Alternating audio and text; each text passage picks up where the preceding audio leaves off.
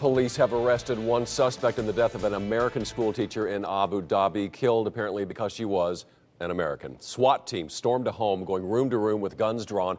They finally handcuffed and dragged a woman out the door. Authorities believe she targeted and killed Ebola Ryan inside a bathroom at the mall. A new video shows the same woman walking to the apartment of an American doctor. Police say she had a bomb in her suitcase. And this time, the bomb was found by police before it ever went off. Officials say they believe the woman was targeting Americans and is not acting alone.